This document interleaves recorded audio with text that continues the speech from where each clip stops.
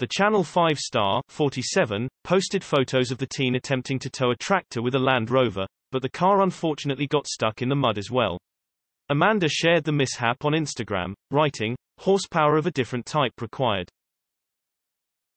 A long walk a late night for at Reuben Owen 74 after a Land Rover tow fail. A rescue mission gone wrong, now mummy brother Miles calling from bogged. Amanda's fans were quick to send their support. "Oh heck. I saw them walking along the A686 into Langwithby on my way home from work. I wondered what had happened. Hope they're getting sorted." Another posted, "I've heard of having a sinking feeling, but that is literally a sinking feeling." A third said, "Oh dear. Hope you soon get sorted, although goodness knows how you get both out of than bog." Another fan added, "Good luck. Don't give up. All's well that ends well. I had to be rescued with a flat tire in town last week, and loads of people helped and rescued me. And then I did loads of work somewhere else.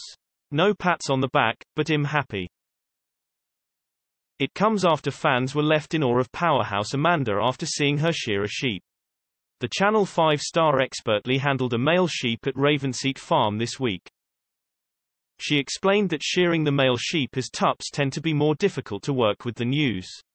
Wearing a black vest top and pair of jeans, Amanda showed off her shearing skills as the woolen fleece of a sheep was cut off.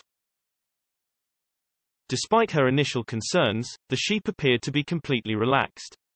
The shepherdess wrote, "The tups are a little more fiddly to deal with and a whole lot bigger and stronger.